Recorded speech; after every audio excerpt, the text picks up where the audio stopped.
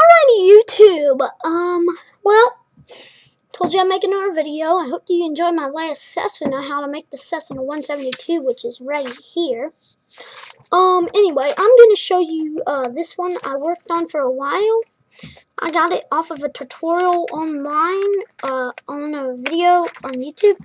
I forget.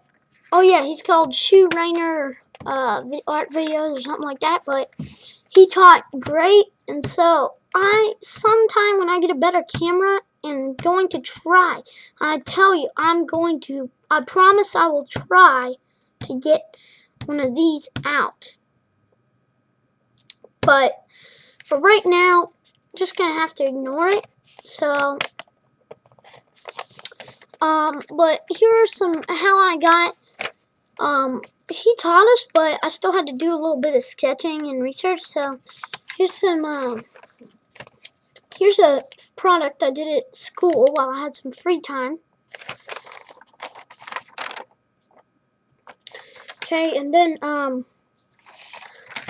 here are my sketches.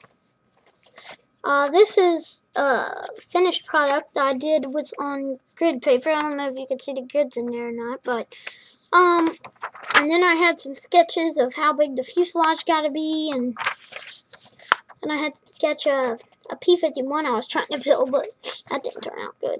And then I had some sketch of like how wide did it need to be. So, and then really turning out is this. I still have yet to do my final draft, because then I'm going to color it. I'm going to kind of fill it in, make it look like a real war fighter, and then I will use these trail the markers and make a poster picture on a poster board. But that was kind of an update on what I've been doing lately, and anyways, and so I guess that's about it. Thanks for checking out my channel, and peace.